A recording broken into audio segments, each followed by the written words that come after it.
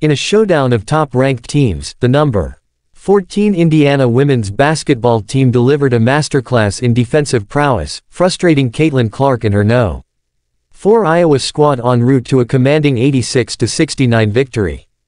Indiana's suffocating defense made every point a battle for Clark, the top scorer in NCAA Division I history, as she struggled to find her rhythm against the relentless pressure. Led by head coach Teri Moren, the Hoosiers executed their defensive game plan to perfection, making life difficult for Clark throughout the game.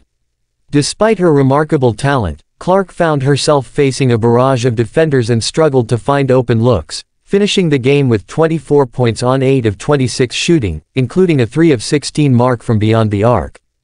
While Clark still managed to fill the stat sheet with 10 assists and 9 rebounds, her frustration was palpable as she grappled with Indiana's tenacious defense.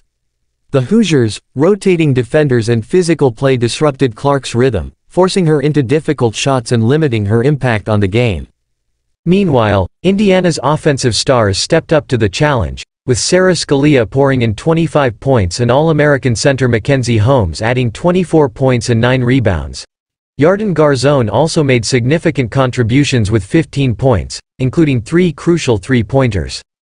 The victory was particularly sweet for Indiana, coming off a disappointing loss earlier in the week. Determined to prove themselves, the Hoosiers came out with a chip on their shoulder and dominated from start to finish. The atmosphere at Assembly Hall was electric, with fans packing the arena to witness the highly anticipated matchup. Indiana's defense drew cheers from the crowd, while Clark's rare struggles elicited chants of "airball" after a particularly errant shot.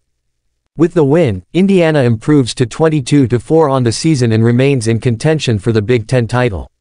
However, they will need help in the final 2 games of the regular season to defend their crown. For Iowa, the loss is a setback in their quest for conference supremacy, as they now trail number 2 Ohio State in the standings. With 3 road losses in conference play, the Hawkeyes will need to regroup quickly as they prepare to host Illinois in their next game. Overall, the victory solidifies Indiana's position as a force to be reckoned with in women's college basketball, while Iowa will look to bounce back and regain their footing as they approach the postseason.